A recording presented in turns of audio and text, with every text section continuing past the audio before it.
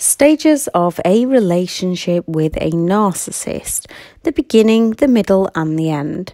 Can you relate to any of these? Some of us miss a few steps, some of us add a few on. Although a relationship with a narcissist are similar, they're not all exactly the same. And this is stages of a intimate relationship with a partner. I'm Elizabeth Shaw. Welcome to the channel, which is all about the narcissistic personality disorder, to give you more understanding of what you've been through, how to handle these people if you can't go no contact, how to do no contact correctly, and ways to recover from narcissistic abuse. This video is because I do get asked a lot how long it takes to recover, and it varies from person to person. So this is just sort of a rough idea on stages, more for entertainment purposes, just to see what you can relate to, give you those light bulb moments, give you some idea of where you are at, because we all like to know those kinds of answers, or most of us like to know those kinds of answers. And you might not go through them all, so don't take it all personally. You might miss some out. So stage 1, you get into a relationship with a fantastic person, believing you've met the one, your soulmate you have found. They are perfect in every way. With dating, you are now done. Stage 2, the narcissist changes towards you. Arguments, gaslighting, the silent treatment, and much more. You should really kick them out of the door. But you don't see it as them being the problem. You've been manipulated into thinking it's all down to you, so you work harder to please them again in everything that you do. Stage 3, they leave you for someone new. They've been on dating sites, perhaps getting close to someone you knew. They make you look crazy to the new person, or while they're enjoying triangulating you. The new person doesn't understand that their situation is also about to worsen. Stage 4, they come back. You believe they've changed because of the trauma bond and the love that you had in the beginning before their mask slipped. You give it another go. And in reality, what you know now is you should have said no. Stage 5, the narcissist changes towards you again, yet you still don't see it to be them because of all their manipulation. The narcissist continues against you with great calculation.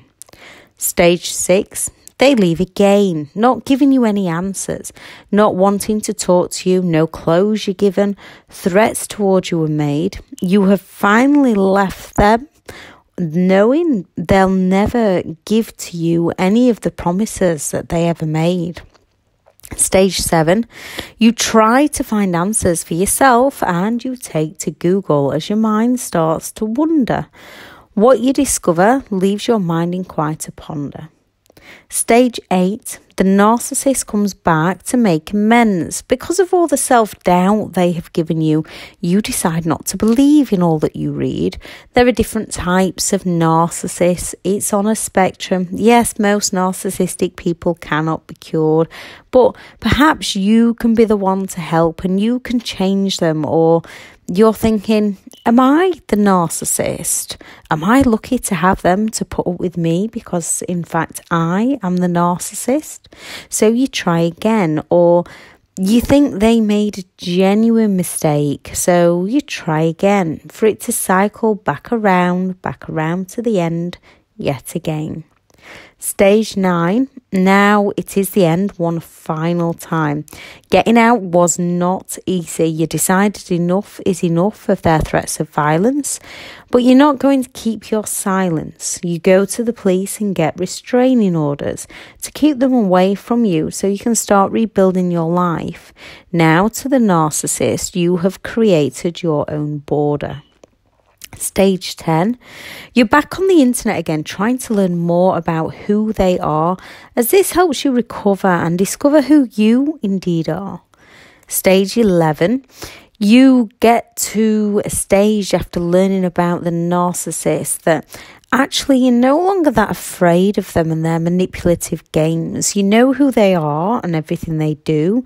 You know that they cannot change. You know all their ways.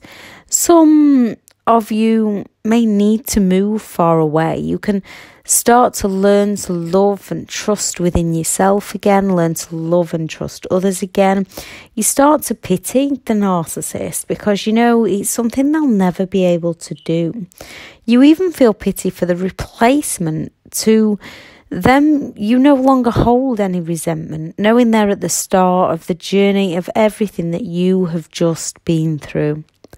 Stage 12, you think about warning that new person as you're a good-hearted person with empathy that doesn't want to see harm come to others.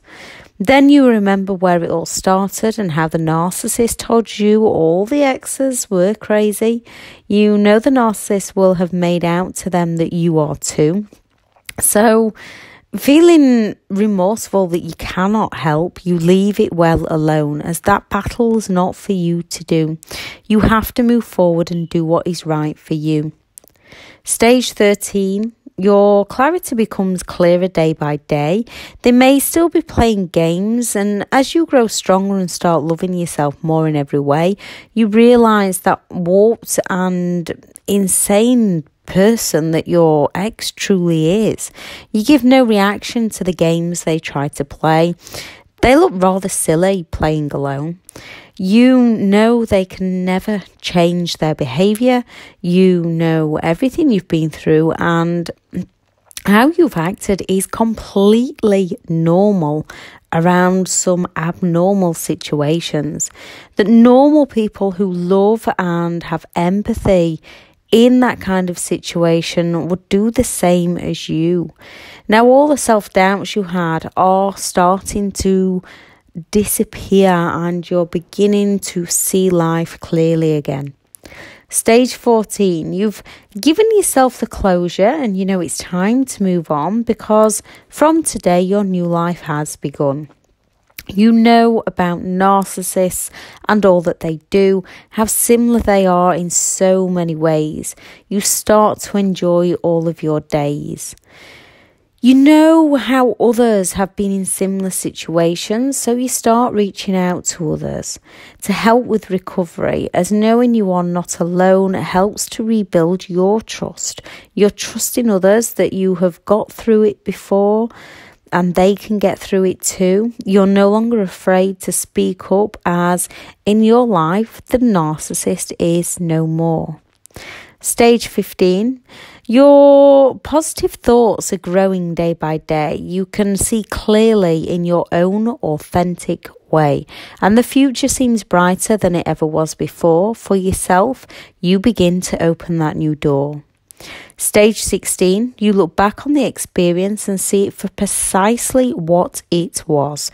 You know the narcissist will always be stuck in that warped, lonely mind of theirs. The relationship was no good for you. You did not benefit. You now know this is all true. Stage 17, you have grown stronger and wiser than you were before. You know the signs to look out for in those real energy-draining vampires that exist out there in our world. They are genuinely soul-crushing and destroying, and they just come under the name of a narcissist. You are genuinely at peace and happy within yourself again. You are no longer interested in any form of abuse that they want to hurl your way. Stage 18. The narcissist no longer has any hold over you in any way, shape or form. Although you may think of that narcissist now and again, you know you were never to blame. You no longer want to see or contact them. You are in control of your own life. The narcissist will always be in some form of strife. So as thinking about the narcissist becomes less and less, you know they have no true feelings and do not care about anyone other than themselves. Healing is evident within yourself. You See that the narcissist might reappear to try and destroy everything you've gained. You're hoping to never see or hear from them again. Now, though, you are wiser and much stronger. Weak, you are no longer. So, narcissist, well done. You won, achieved everything you wanted. You messed with my head and my life in every single way. Savour your victories, as they'll never last. Because of you, I'm stronger and happier than the person I was in the past. You helped teach me who I am today, and you inspired me. So, thank you for all the lessons you gave, because in life now I am winning, whereas you'll always be stuck at the beginning, cycling around again and again in that empty soul you have, to which I am not to blame. So whatever stage of the journey you are at, believe in yourself. Happiness again you will achieve. You can do this. Others have done this before you. You will do it too. You are stronger and wiser than you know. You are more than capable of living an abundant and happy life. Keep going. You've got this.